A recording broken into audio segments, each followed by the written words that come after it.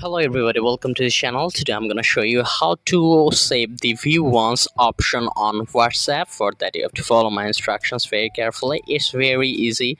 So I want to turn on this option, so I'm gonna send a photo to this particular person. So I'm gonna click on this particular button, then I'm gonna go to my gallery to select a particular photo.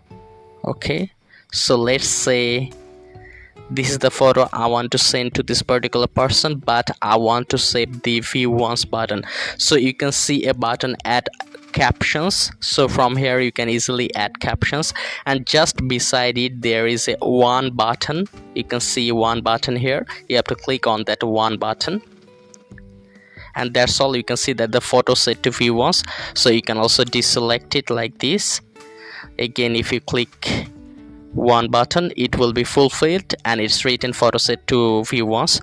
So if you just click send, the particular photo will be sent as one marked. You can see the mark one here. So whenever that particular person view that particular photo will be disappeared after viewing. So this is very special feature of WhatsApp. So if this tutorial helped you, like this video and don't forget to subscribe to my channel. See you in the next one.